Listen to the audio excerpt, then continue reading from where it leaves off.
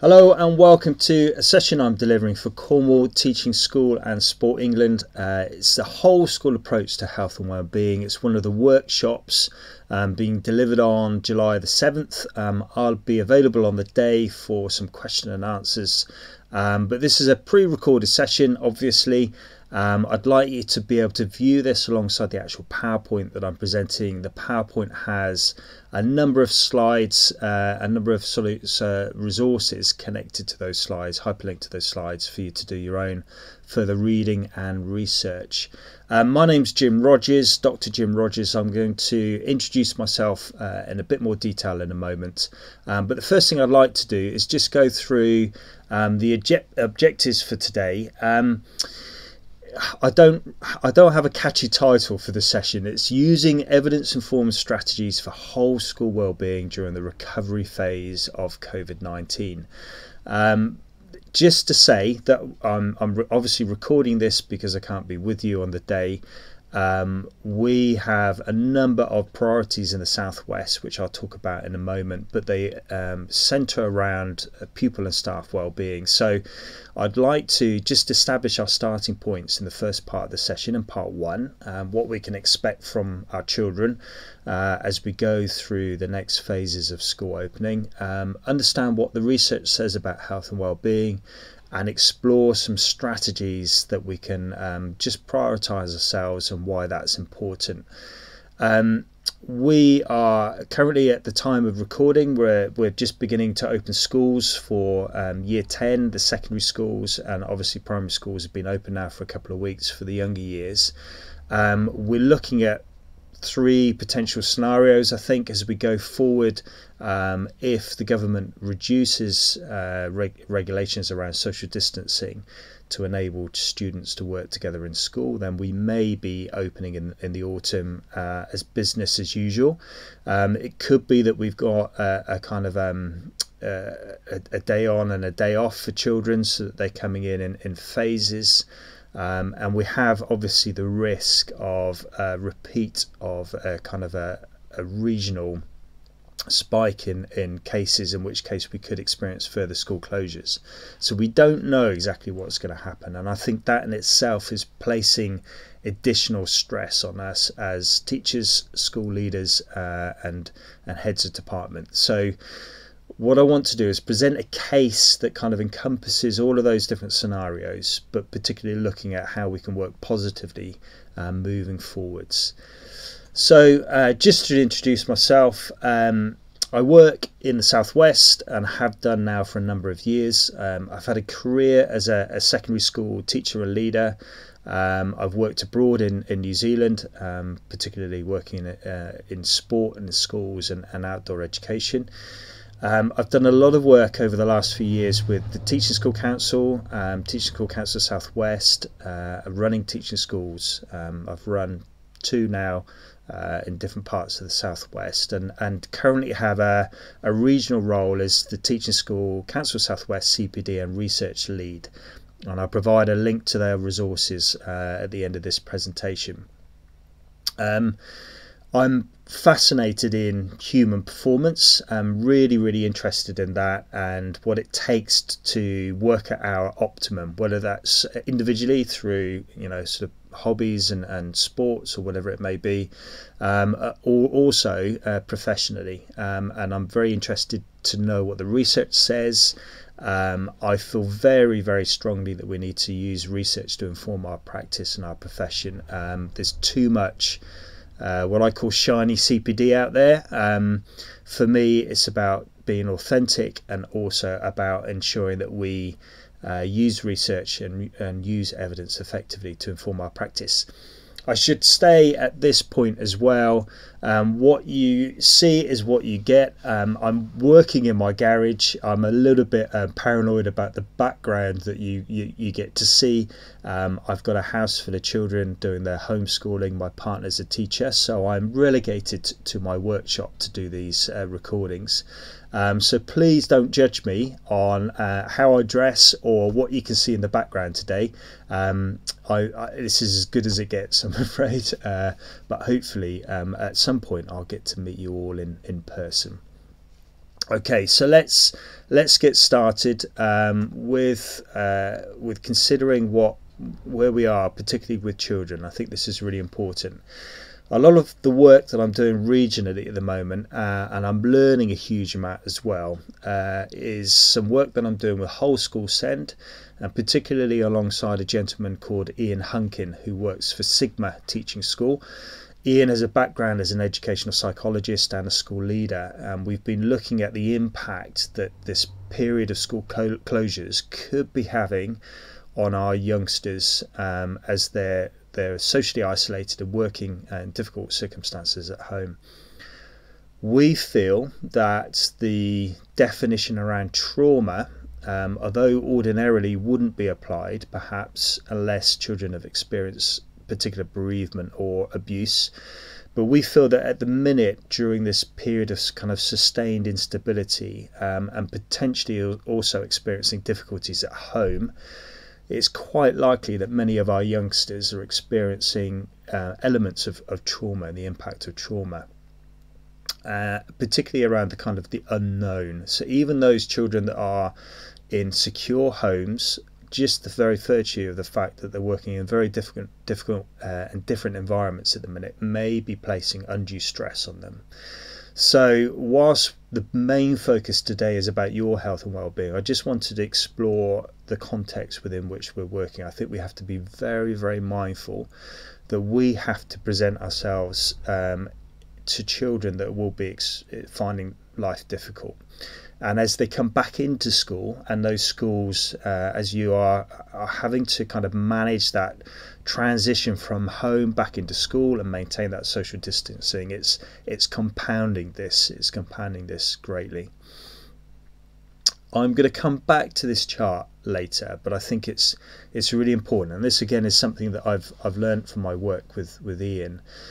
It's a theory around the sort of polyvagal symptoms. Okay, so your vagal nerve is the nerve that connects your brain and your neuroreceptors and how you interpret the world around you, how you're kind of stimulated by the world around you, and your physiological response. Your vagal nerve links your main organs to your brain.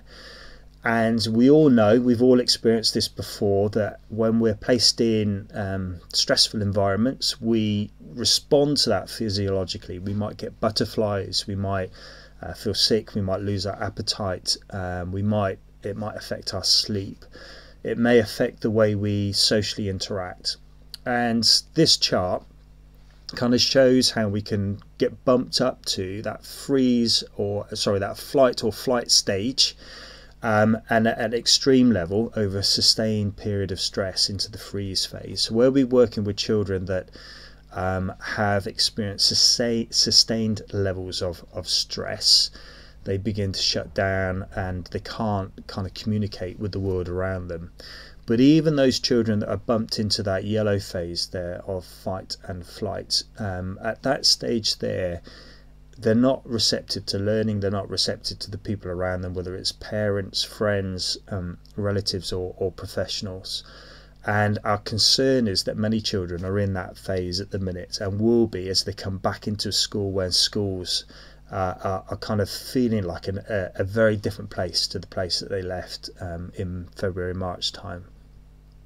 The good news is that through our behaviours and through the work that we can do to support children into coming back into school, and even working at home at the minute, we can bring children back into the green phase. It's at this stage where there's an element of calmness and positivity in a way that children can then connect socially with the people around them and also be ready to learn. So it's about, if you look at Ian's work and the link later in this presentation, it's about working from a place of safety and a place of trust, and having those trusting relations. But again, I'll come back to this with implications for ourselves as professionals as well. Many of you, if you're working in a sporting context or you're interested in human performance, will have come across Professor Steve Peters' work. Professor Peters has worked as a psychologist, a sports psychologist, with originally with British Cycling and a number of high performance teams, sporting teams since then. He's written the book The Chimp Paradox. It's a great read. It talks about how our brain has evolved from our ancestors, and that we still retain this kind of part of our brain linked to the apes that kind of responds emotionally to triggers around ourselves without responding rationally. We all have it. It's, for me, when I present live, I really enjoy presenting live, but the chimp's always hopping up and down in my brain, daring me to say something that I shouldn't, or to run out the door absolutely terrified. But one of the things that we can understand in terms of children's behaviour is the chimp is the controller often of children's behaviour until they get a bit older, and we're a little bit concerned at the minute that the chimp's probably having a great time because life is tricky for many of our youngsters. So we just have to be very, very mindful of that. We know that children need routine and structure, and often that's been thrown out the window at home during school closures. We also know that children need social connectivity, as do we as adults. That's partly around how we construct knowledge and how we interact socially. It's also how we manage fear, or how fear can be triggered during a kind of social environment. But particularly at the minute, we know that children are missing routine and structure. They're missing that social connectivity that they would have at school, and trusting relationships are absolutely crucial. For those of you that have worked with our more challenging children, and it's something that I've done a lot over the years, we know that schools are a place of safety for them. For many of them, it's a place where they know where they are. There's that sense of place, and that is missing at the minute. So all of these things are potential triggers. And I just wanted to pick up on this as well. This is what I consider to be perhaps the pedagogical demands placed on our learners at the minute. We'll know that children have had this massive transition from working at school to working at home. And managing their own learning. That's the ones that are engaged. Obviously there's a big cohort of children that we're worried about at the minute that have had no engagement with school or home learning. I believe that has just in itself inherently increased a sense of stress and threat for those children, even those in secure households. There's a demand on self-organisation that's not been there before. There's that lack of social support and interaction around those children, and a sense of isolation. So when we're delivering work remotely, anything that we do that makes that a little bit more complicated, and it could be something as simple as just an error in an instruction or a resource that children can't connect to online, whatever it may be, I think we're very quickly triggering a kind of sense of fight or flight with children. It's increasing stress on top of all of the additional pedagogical demands. Now that paints a very negative picture. What I would like to say is that I think there's some huge opportunities at the minute in terms of how we work professionally and how children work. The holy grail of metacognition and self-regulated learning, I think we can draw a lot from what children have been able to achieve over the last couple of months, and I think it might help us refocus on some of the pedagogical principles that we know work in effective teaching and learning, and particularly that focus on relationships, professional relationships between ourselves and our students. All of that is for another session, another time, or it could be something we pick up on in the question and answer session. I'd like to just also give you a bit of regional context. In my regional work for Teachers School Council South West, one of the early things that we did was conduct a big survey across the South West to understand what the needs were of schools and what their priorities were. And that's helped inform the Department for Education. It's been part of a regional conversation that we're having with the DFE and the Regional Schools Commissioners team in Bristol on what the biggest pressures are in schools. And the top one is staff health and well-being. So our school leaders are probably most concerned about their staff health and well-being, and also pupil health and wellbeing coming very closely second, and a big concern about how we support our most vulnerable pupils. So just to give you a sense of where we are regionally, and I would imagine this is a national picture as well, these are the priorities that your schools have been considering. So I'd like to move to the second part of the session. I have to record this in one take, so I get a bit fidgety. I can't pause the recording, unfortunately, but you are welcome to pause me and go and make a cup of tea and come back for the second session. But what I'd like to do now is explore a little bit more about mental health and well-being and why it's important. I'll be honest with you, I find these sessions difficult in a sense that I don't wish to patronise you as professionals. However, I think for all of us at the minute, the stakes are high. The responsibility we have to look after ourselves is really, really important as well. And actually, many of the people that I speak to at the minute are struggling to take care of themselves, if I'm brutally honest. And for a number of very, very valid reasons, mainly in terms of the pressure to support others, whether that's family members, children at home, or others within our professional organisation. But what I would say is that I think everything that we know is important in education is magnified at the moment, and that includes the importance of looking after ourselves. And if nothing else, I'd like you to consider this. I believe we have a professional responsibility to look after ourselves. That is because if we don't, we are not in a good place to look after those who need our support and need our help, which is our students and our colleagues. And the research and the evidence suggests that we are not in a place to look after others unless we look after ourselves first. Also, and this is something that I keep coming back to in a conversation I had with Ian Hunkin, is that physiological states are contagious. So if we are in a state of anxiety and stress and we're worried about the welfare of others, we're gonna present ourselves in that way, and children are going to pick up on that, and our colleagues are going to pick up on that. So the more we can do to put ourselves in the right frame of mind in order that we can support others, the better we can do our job. So it comes back to that kind of performance aspect, that human performance aspect, but also, I would argue, a professional responsibility that we have to look after others.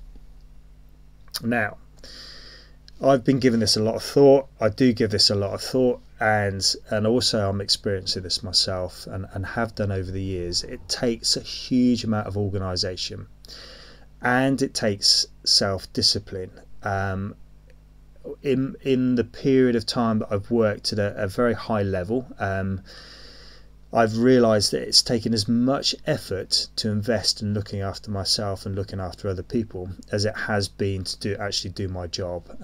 Probably for me, the period that was most informative was trying to do a PhD alongside working full-time and having a young family. And I understood just how much effort it took to invest in others and invest in my own well-being in order for me to work successfully at that kind of level.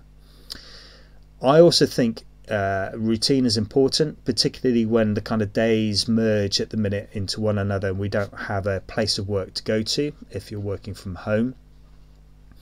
And again, this is a personal perspective, but I think it's really important to understand the research behind what we're doing. And I'll give you an example of this. If you put well-being into a Google image search, or whatever it is that I use to create this presentation, this picture, this background picture, is very, very typical of a picture that comes back. So it's somebody sat on a beach in a meditative pose looking at a sunset. Well, isn't that lovely? And that is unfortunately a kind of stereotypical image that we have when we're dealing with well-being matters, that it's a little bit kind of nice and cozy, but actually we don't really have time for it because we're busy doing the important work. But what I want to do is make a case for why this is important, not necessarily sitting on a beach doing that, but why it's super important to look after yourself. It's not about working less hard, it's not about being lazy. It's not something that's kind of nice and cozy and doesn't have a scientific basis. So let's just return to the polyvagal chart. I think many of us are holding a great deal of responsibility. We're holding an emotional load that could be from our own family circumstances. It could be from the roles and responsibilities that we have professionally.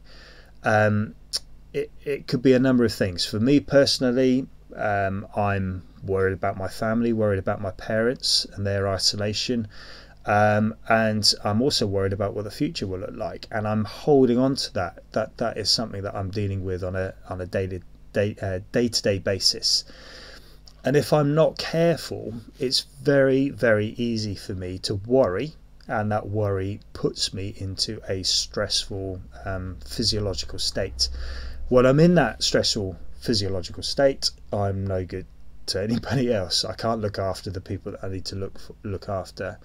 So I am making a concerted effort at the minute to ensure that I have exercise, that I create a workspace that works for me, and that I take regular breaks. And we're going to look at all of those things as we go forward in this presentation. But what we need to do professionally is get to that green phase, that point where we're calm, settled, grounded, and compassionate, and we are able to look after those people around us. I think it's been a real lesson for me to live in the moment, particularly in the early days of early days of lockdown. The enormity of where we are at the minute is huge. The way social media has been playing its role in this has had a detrimental impact, I think, as well. So just a reminder that we need to be in this green phase where we can. I worked in schools as a teacher and school leader for 12 or 13 years, as I said earlier, Midlands, in the southwest and abroad. And it took me a long time when I left schools to work at Exeter University to get used to a new rhythm. It made me realise just how institutionalised I'd become. I was used to working to the bell, to the break, to the lunchtime, to the end of school day, particularly for the weekends, and even more for the school holidays. And I realised that rhythm was how my body had kind of adjusted. And actually, we all know this, that when we get to the school holidays, you get to Christmas, you're exhausted and you get ill. And it's quite common in the profession. And what I want to say to you is, regardless of our current situation, that is not healthy. That is first aid for our mental health and well-being, and it's not enough. You may have come across this before. I often entitle my training sessions around the idea of the oxygen mask. It's a bit tricky at the minute because it has other connotations with COVID-19, but I just want to make this point to you. It's a really, really powerful metaphor. When you're on a plane and you get the safety announcement, you are told that the first person you place the oxygen mask in the event of emergency is yourself. Before you look after the people next to you, before you look after your children, you put the oxygen mask on yourself. That is because if you don't look after yourself, you can't look after anybody else. So for me, again, it's a really, really powerful metaphor, and I'll keep coming back to this idea. Now, if you are using the PowerPoint alongside the presentation, one of the things that I'd like you to do is watch this YouTube clip of the amazing Arnold Schwarzenegger. He might seem like an odd person to bring into a presentation about mental health and well-being, but he's on one of these YouTube clips that says, the most watched YouTube clip ever, this will change your life, kind of thing. But I think it's really, really interesting, and if you watch it, have a think about it. If you've got an opportunity to talk to a professional colleague about it, do so. I would normally use this in a live session and get the audience to discuss the pros and cons of what Arnie has to say. Suffice to say that he has an opinion on working hard and resilience. And part of that idea around resilience is that you become tough through adversity. And Arnie is an incredible example of somebody who's worked very, very hard.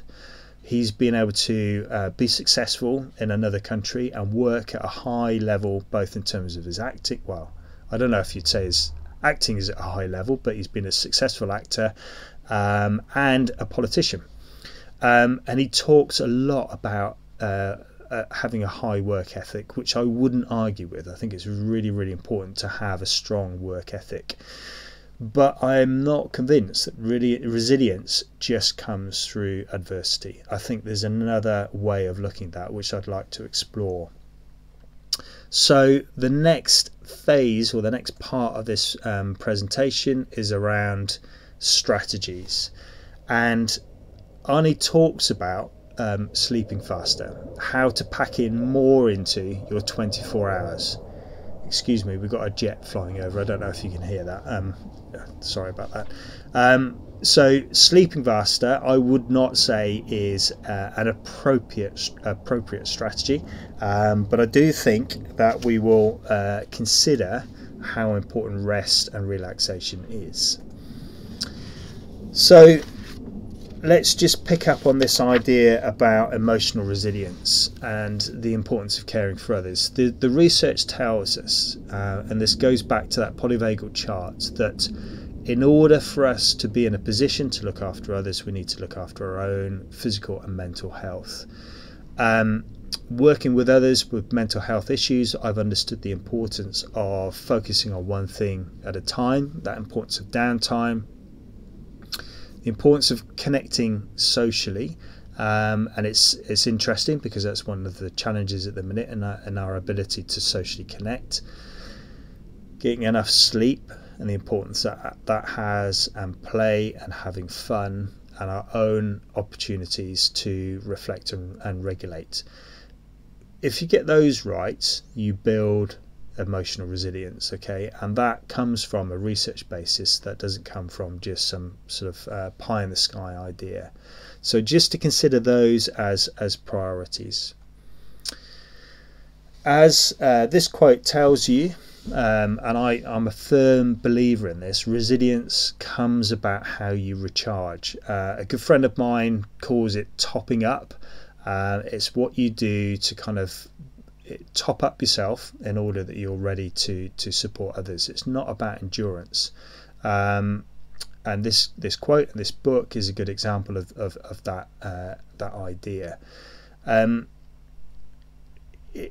It's particularly difficult now. So when I talked about the importance of routines and that self-organization that's required at the minute, this is about making that time for yourself. And one of the other elements of research that supports this is this idea that if we take regular breaks during the day, and even simple things about like a cup of tea and taking a step outside and having a little bit of fresh air, we promote this this kind of self-regulation during the day that keeps us in that better place. If we push ourselves, and many of us are doing this at the minute, many of us are on the computer too much during the day, and we're not taking those regular breaks, we tend to push ourselves into that yellow and potentially, and in this graph, into the red zone. So again, the research tells us that when we take regular breaks, self-regulation breaks during the day, we maintain our physiological state in a position where we can engage with work and those around us. I often set a timer, a bit like an egg timer on my computer, so that I go out and take a break. There's even research to suggest that physical movement, like walking and thinking about work at the time, is a very productive use of time. So a strategy I used when I did my PhD was to walk and use my phone as a dictaphone and record ideas. It just gave me an opportunity to take some to get some perspective on my work, but also use that exercise and that thinking time. Don't feel guilty about doing that. It's a really, really important strategy. So I mean, this quote just kind of reinforces that idea that we need to take these regular physiological regulation breaks during the day. Okay, again, thinking about the science behind this, I think this can be applied to both children and ourselves. And this is about how we can shift our pattern and manage our own mental states during a period of crisis or a period of stress. One of the things that I've picked up on is that when the environment around us is unstable, is chaotic, we don't have control, and particularly when it's prolonged, we are at our most emotionally vulnerable. When we can move that to a place where life is a little bit more predictable, there's less kind of extremes in our environment around us, and we can gain a bit more control, we tend to be able to support emotional resilience. Now, the reason I'm using this is that obviously we've got huge question marks at the minute in terms of what the future looks like. So we are potentially experiencing chaos, and if you're a school leader, that's particularly the case. There's been a lack of clarity around government guidelines and DfE guidance that can create that stress. There's a lack of certainty. But there are a number of things that research tells us that we can do to bring the world around us, I guess, into a bit more of a stable situation, a stable environment. So examples include daily structure. I've mentioned that before, but our routines, importance of family meals, limiting social media. And I think if you are of the generation, if I can put it that way, that uses social media a lot, I would suggest that you need to be very careful. There's a huge amount in that dialogue that we have no control over. We can't control government policy. We can't control the virus, for example. But what we can do is control our own access to those key messages. I hate the term reaching out, but that ability to socially connect is very important. We're going to come back to sleep in a minute, and it's about being positive. And I know that's easy to say, but every day at the minute we need to be solution focused. I've just gone through those 8 actions, but they are underpinned by the research of the psychologist Bruce Perry, who's also behind that polyvagal chart. I use this picture a lot with when I'm working with recently qualified and newly qualified teachers. An amazing lady, but the idea of this is that I was recently given a book that it's a business book actually that talks about the importance of our life and old age, and how we need to consider where we are now and where we want to be in our old age. Now, for many of us, and those of us who like to live in the moment, it's very difficult thinking about our older age, but obviously we've got a long time after retirement. And ordinarily, when I'm working with school leaders and teachers, I try and get the profession to think about where they want to be, in the latter half of their life. We've got a much greater chance at the minute of living to a grand old age, and if we push ourselves to the point where we're having an adverse effect on our physical health, we're going to experience a long period of poor health, particularly when we're not working. And I see too many school leaders who are leaving the profession because of physical health reasons, and really that's not good enough. That's not where we want to be. Now, it's up to you how you choose to live your life. Unfortunately, I'm not the best example. I do spend my life living a little bit like this. And this fantastic quote from the poet Hunter S. Thompson. I unfortunately have an interest in riding motorcycles and racing bikes, and what I would say is it's very important to pace yourself. That's where I got it wrong last year, and if I'm not careful, I'm going to end up causing myself some serious injury. So this is on my mind all the time. But what I'm not trying to do is encourage you to race or ride motorcycles, but what I would encourage you to do is to consider how you live your life and the future. Now let's talk about sleep. Sleep hygiene. I don't know why I thought of Top Cat the other day when I was putting this presentation together, but when I was thinking of sleep, I was thinking about the routine that Top Cat goes through, getting into bed and putting his pajamas on and setting his alarm. For those of you who have no idea who Top Cat is, it's obviously again showing my age, and for those of you who do know who he is, you might remember this kind of little routine. But sleep hygiene as a term that's only recently come across my kind of radar. But when I've looked into this, I've realised just how important this is. And I'll just add to this. I've had some of my worst night's sleep during school closures and during lockdown. It's made me realise just how important that routine is, how important it is during the day to get some physical activity and exercise. It's also made me realise perhaps some of the load that I'm carrying and how that kind of plays out at night time. So I think this is really important at the minute. We just can't get through this next 6 months unless we consider just how important sleep is.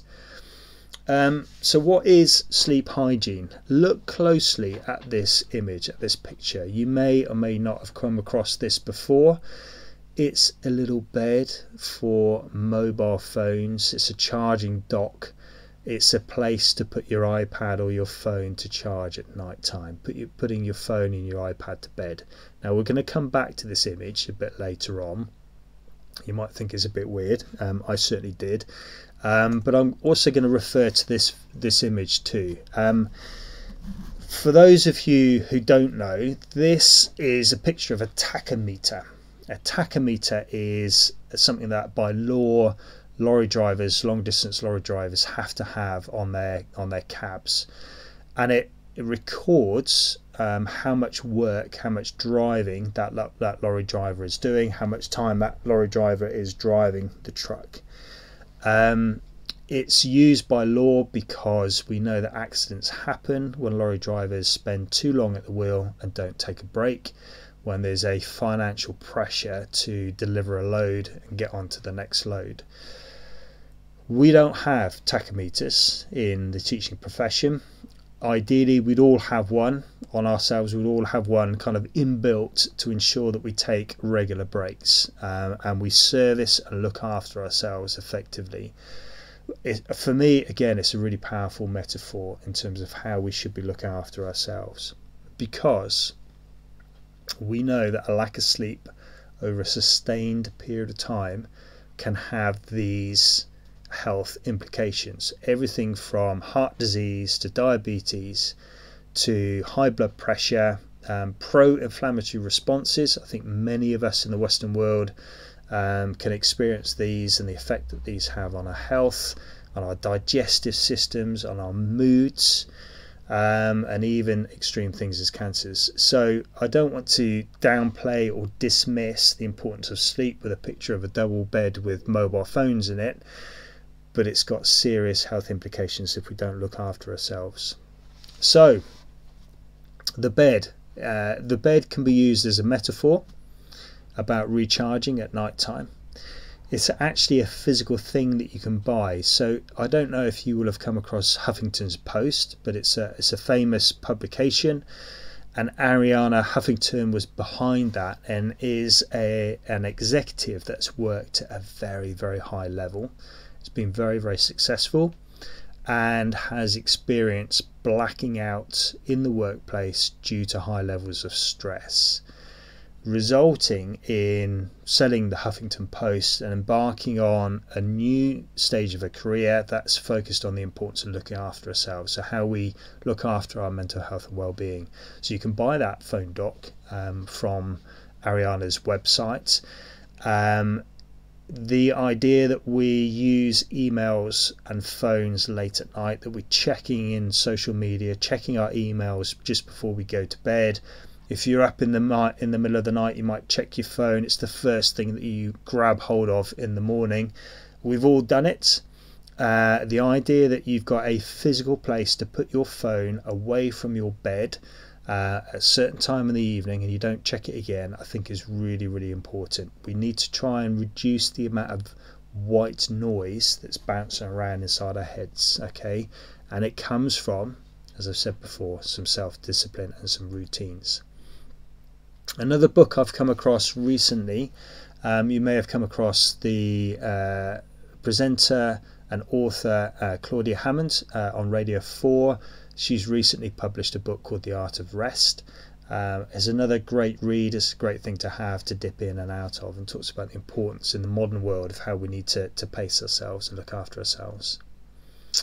So a few practical tips from me, again underpinned by the research. Many of you will be doing some of this already, okay? And again, I find this really difficult because I do not want to patronize you at all, but I think if we can use this as a bit of a reminder, it's really important. You have a choice on how you run your life on a day-to-day basis, how much news do you read, how much social media that you engage with. So you choose what's right for you. But just remember, we have an opportunity to push ourselves into that position where we can control the world and the environment around us a little bit. I would say that it's really important to start the day with a routine. I'll be honest, I was one of those people at the beginning that stopped using deodorant, started walking around in my tracky bums. I now start the day, with a shower, a hot shower, then a cold shower, a shave. I get into some work attire and I mark the start of my working day. It's really, really important. If I can, I'll walk the dogs as well.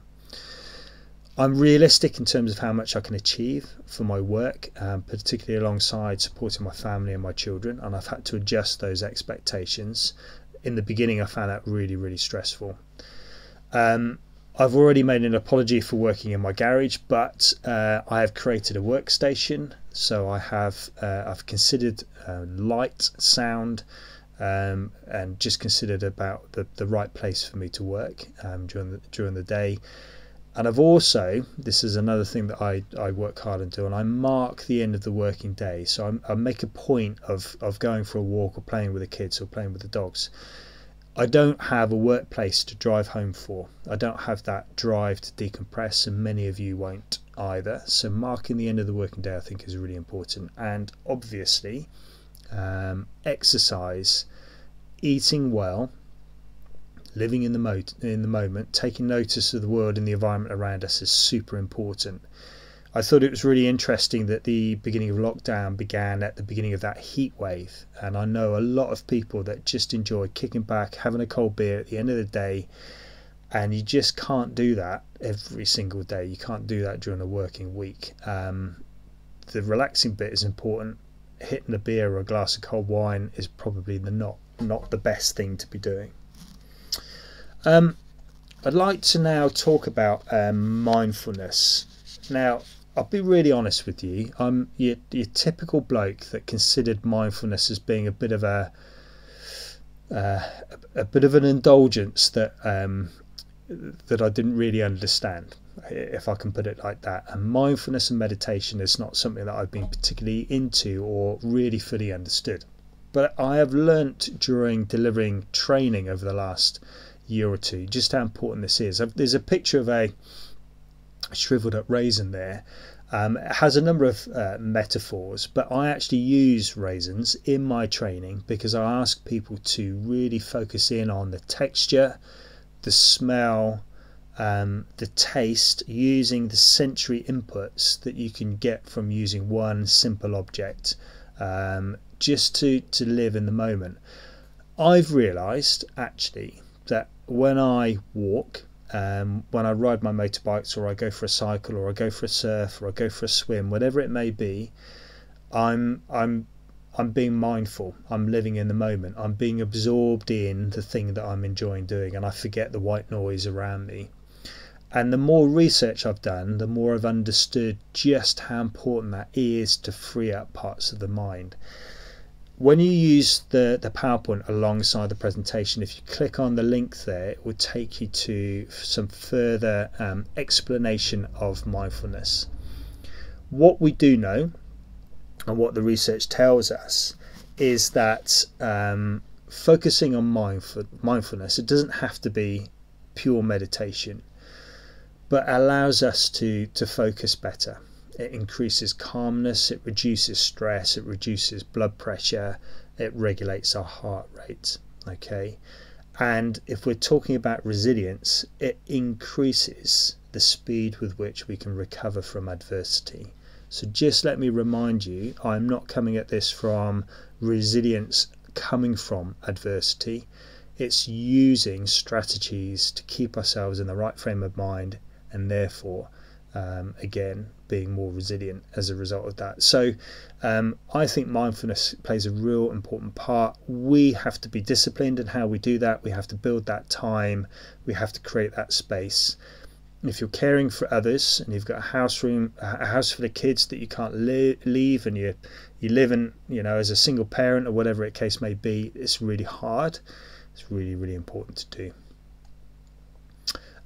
I've come across, again, from some research that I've done and links to other work that I've been looking at regionally, some great little film clips. They're only short, mindfulness and meditation. I think the character on the left there is some form of rodent, and the one on the right is a hedgehog or a porcupine, I'm not sure, but definitely worth a look at these short film clips available from the PowerPoint. So I've been talking for a long time now, and I just want to go through some concluding comments. Julia Stewart is a regional colleague of mine. Julia works in the southwest and does a lot of work supporting school leaders and leaders in business as well, I believe. She's published this book, Sustaining Resilience for Leadership, and talks about the importance of core beliefs and values, agency, energy, and health and well-being. One of the things that struck me is that many of us have, particularly because of the way we work has changed, we've wanted to continue to support the system, or support schools, or support families or children, and have that sense of agency. Agency is absolutely crucial. You take agency away from somebody and you can really impact on their mental health and well-being. I know that many less experienced teachers have struggled through a kind of feeling of disconnection from their workplace, and that can have a really real impact. You're disconnected from the students if you're teaching remotely. So there is a default for us where we just fall into a kind of trap that we need to be working to support others and not working for ourselves. So just to remind you, I think our values, our sense of agency are important, really important at the minute, but they have to be underpinned by this notion that we look after ourselves too. That book, by the way, is really, really important. And I just want you to consider this as well. We've talked about the context in terms of where we may find our children and our students. The majority of this presentation has been about how you focus on yourself and your own personal well-being. I want you also to consider the importance of creating that culture of well-being. So what have you done within your school or within your department to focus on the well-being of others? In day-to-day practice, if life was normal, I would say that this would be right up there with the most important things that you need to consider. It's important for human performance, okay? So there's another element, or there's another lens through which you can look at this. But I think that given that we work in the education sector and in the public sector, we have a moral responsibility to look after each other. In my work with the Danish schools, and I do a lot of work with the Nordic schools, the organisation the Nordic schools, and there's a link to a podcast that I've done with Kasper Rungsted on this. The Danes are really good at just looking after each other. It's part of their day-to-day practice. It's part of their school cultures.